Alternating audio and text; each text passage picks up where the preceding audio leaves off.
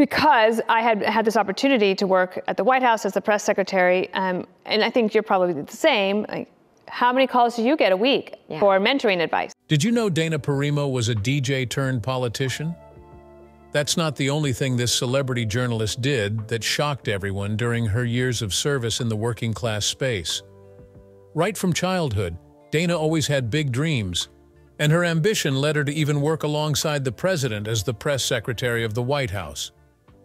We bet there are dozens of things you never knew about Dana, but you're in luck because we're about to reveal to you all you weren't told about this amazing woman.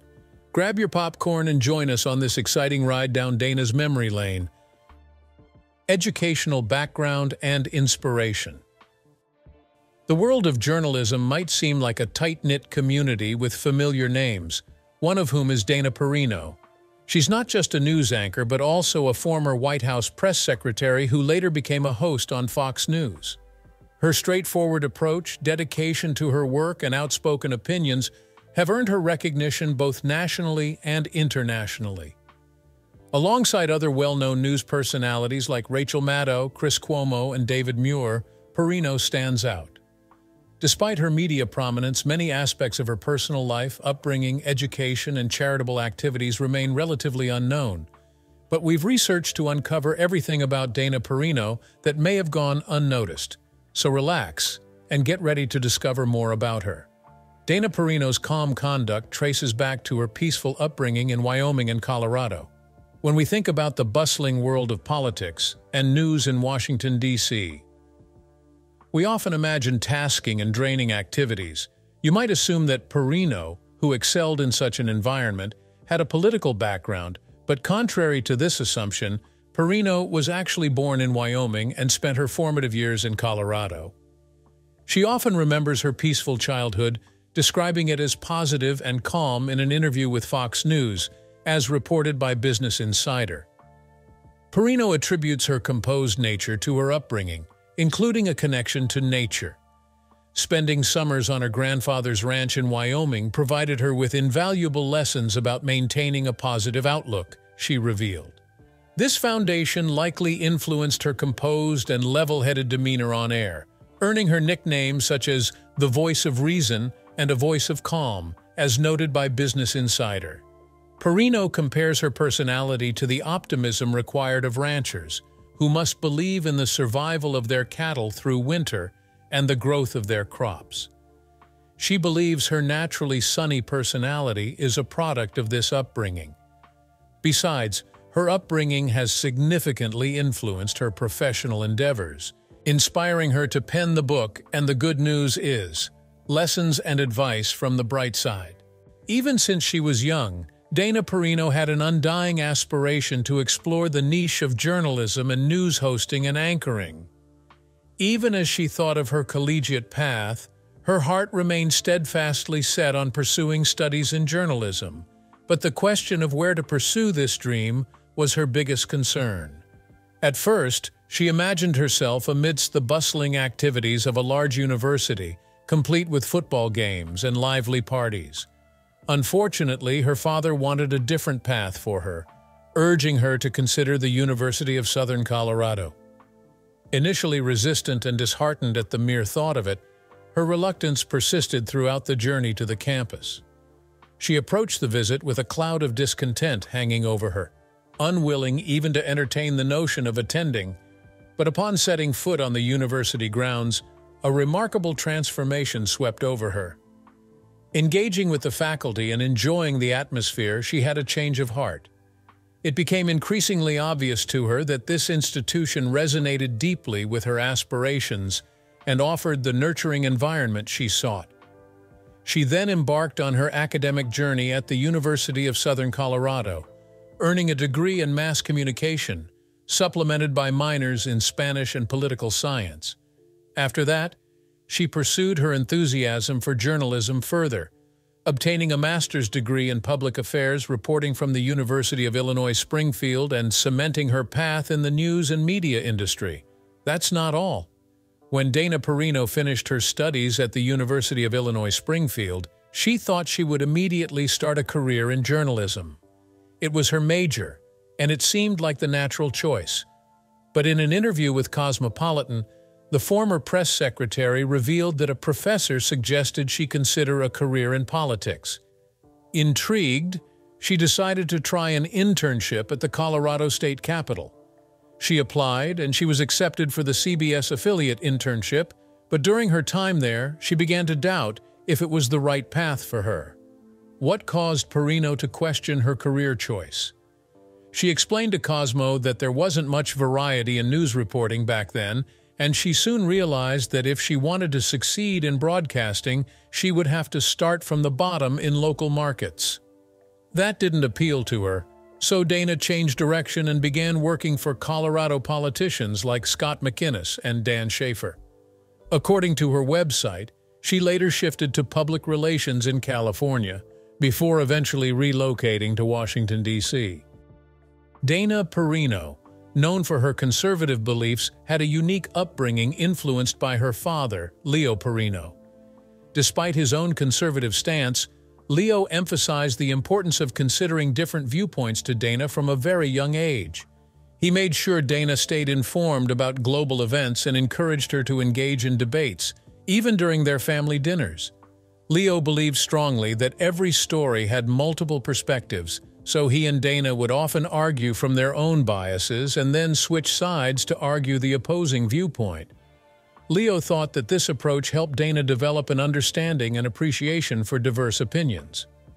Dana's younger sister, Angie Noor, formerly Angie Perino, often observed these discussions without actively participating due to her age. The first ever Republican woman to work as the press secretary for the White House. When we talk about people who speak for the White House, we usually think of Jen Psaki, Sarah Huckabee Sanders, and Sean Spicer. But did you know that Dana Perino was also a press secretary for the White House? And it was a very important position. According to records from George W. Bush's time as president, Perino not only spoke for the president but also worked closely with him. Before she got this important job, she worked as someone who helped communicate about the environment for the White House. This experience probably helped her get the job as press secretary. So what made Perino's appointment special? According to her own website, Perino was the first woman from the Republican Party to be chosen as the White House's press secretary. Before her, only men had done the job.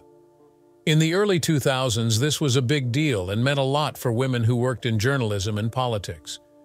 Perino worked for the Bush administration for 7 years, and her work there highlights her career. Initially, Dana Perino had aspirations to work in Colorado politics, but her path took an unexpected turn when she landed a job in public relations in California. The direction of her life dramatically shifted in the wake of the tragic events of September 11, 2001. Recounting the pivotal day in an interview with Colorado Politics, Perino revealed how she reached out to her friend Mindy Tucker amidst the chaos unfolding in Washington, D.C. At the time, Tucker was collaborating with then Attorney General John Ashcroft. In the midst of the uncertainty, Tucker extended an invitation to Perino, urging her to come to D.C. once the situation settled. Without hesitation, Perino began packing her belongings in her San Diego residence while still engaged in conversation with Tucker, and she never returned. This impromptu decision inspired her to relocate to the nation's capital, where she embarked on a new chapter by initially joining the Justice Department before transitioning to a role within the White House staff. Reflecting on her early days in D.C., Perino remembered a conversation with Andy Card, the chief of staff under President George W. Bush. Card emphasized the importance of integrity and showed that their allegiance extended beyond serving the president to serving the American people. In 1997, Dana Perino had an interesting experience while traveling from Denver to Chicago. She found herself seated next to a friendly man who mentioned that he wasn't married. Perino later shared with Yahoo! Life that she was taking a break from her time in Washington, D.C., as things weren't going well there, and she wasn't expecting much from the dating scene, but her outlook changed dramatically when she met Peter McMahon, a British man, during the flight. They instantly connected, and it turned out that McMahon had been hoping they would end up sitting together even before they boarded the plane. He recalled seeing Perino, thinking she looked cute with her ponytail swaying, and wishing he could sit beside her. Similarly, Perino found McMahon attractive, noticed he wasn't married, and was charmed by his British accent. Another interesting fact about her personal life is that Dana really loves dogs. She often talks about how much joy they bring to her life. She has even mentioned her love for her own dogs in interviews and on social media. Dana enjoys spending time with them, playing fetch, or just cuddling up together. She believes that dogs are great companions and can teach important lessons about love, loyalty, and living in the moment. Dana's love for dogs is so strong that she often advocates for animal welfare and supports initiatives to help dogs in need. Overall, Dana's love for dogs is a big part of who she is, and it's clear that they hold a special place in her heart. On another topic, let's talk about her work relationship with former President George Bush. George W. Bush was president 2 times. People who worked with him in the government got used to their daily lives. Dana Perimo was one of them. When Bush's time as president ended, many asked her what she would do next. She didn't know for a long time, but in February 2008, she went with Bush to Africa. They visited Benin, Tanzania, Rwanda, Ghana, and Liberia. That's when Perino found her next job. After she finished as press secretary, she went back to Africa. Perino and her husband Peter McMahon spent 2 weeks there. They volunteered for Living Hope, a group based on faith. Perino worked with people affected by HIV and AIDS. She even mentioned helping others was great for her. Before Dana Perimo became the poised woman you see on TV as a press secretary, she actually worked as a disc jockey. Surprising, right? She mentioned on her website that it was one of her most unusual jobs. She played country music on Saturday and Sunday mornings from 2 a.m. to 6 a.m. One interesting tidbit: the top song during her time as a DJ was Billy Ray Cyrus's Achy Breaky Heart. Perino described her DJ job as exhausting, juggling it with waiting tables. She mentioned to Cosmopolitan that back then, having radio experience was important for a journalism career.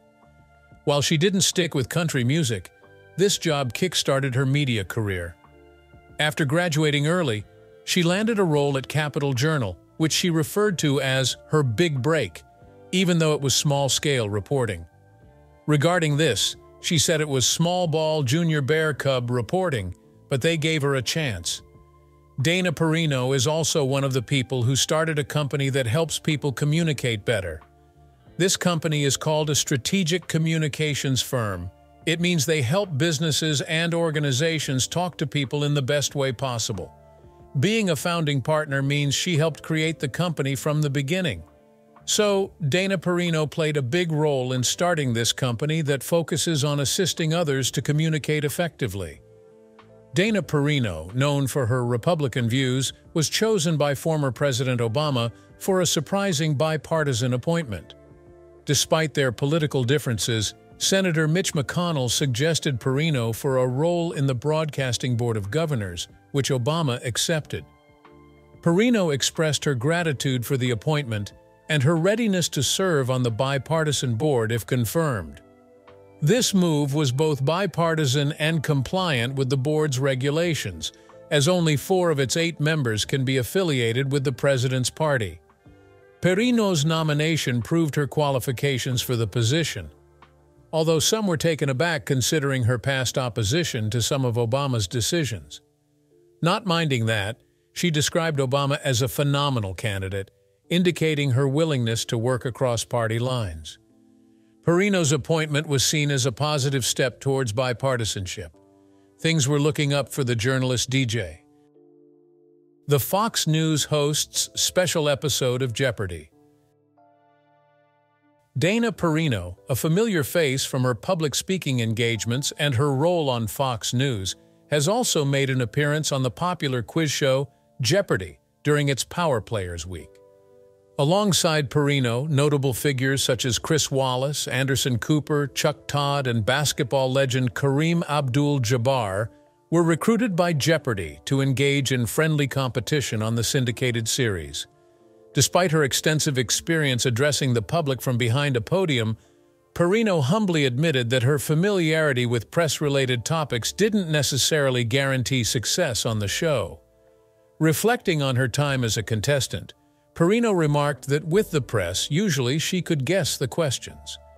When it came time for Perino to face off against Abdul-Jabbar, known for his confidence, particularly in matters of politics and current events, he expressed his preparedness, stating that he was pretty up-to-date with what was going on as he read the paper every day.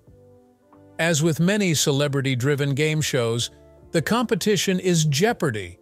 Wasn't centered around monetary prizes, but rather a $50,000 donation to the charity of the winner's choosing, emphasizing the charitable aspect of the event. Politics can seem risky, but for Dana Perino it wasn't just a metaphorical bump in the road, it left her with a literal black eye. There's more. On a trip to Baghdad with then-President George W. Bush during the final stretch of his second term, things took an unexpected turn. As NPR recounted, Perino was at a press conference with Iraqi reporters, initially feeling impressed by their presence. She remarked to her colleague Ed Gillespie about the significance for these journalists, who likely never imagined they'd have the opportunity to question their country's leader, let alone the leader of the free world. But her optimism was short-lived. Amidst the gathering, one individual, labeled by Perino as a so-called journalist, hurled not one but two shoes at President Bush's head, prompting the intervention of the Secret Service to shield him. In the chaos, an agent leaped forward to intercept the airborne shoes, inadvertently colliding with the steel arm of a boom mic held by an interpreter. The swinging arm struck Perino squarely in the eye socket, causing her considerable pain.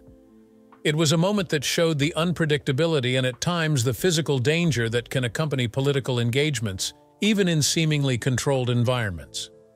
Dana Perino's professional endeavors extend beyond her work in the public eye, delving into the realm of philanthropy with her involvement in minute mentoring. Established in 2009, this initiative was co-founded by Perino, alongside policy expert Dee Martin and public relations professional Jamie Zuibach. Their aim?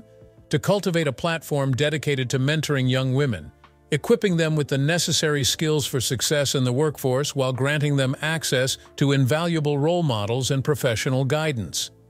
What sets Minute Mentoring apart is its innovative approach, characterized by brief yet impactful mentorship sessions dubbed speed dating for women leaders and young women rising stars. The purpose was to the efficiency of these interactions, emphasizing the value of concise yet meaningful exchanges.